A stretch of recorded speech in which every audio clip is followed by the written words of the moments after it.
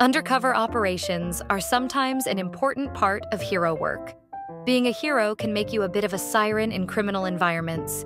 Undercover ops can also be unpredictable and require you to adapt to a new role with little prior warning. This week's assignment will go into that. You will each go into a private area and try on these disguise collars and receive your mission. These are real hero situations, so don't treat them lightly. Locking the buckle activates the digwas.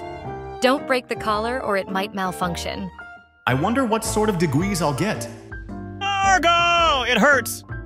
Wait, are those so tight? Is it over yet?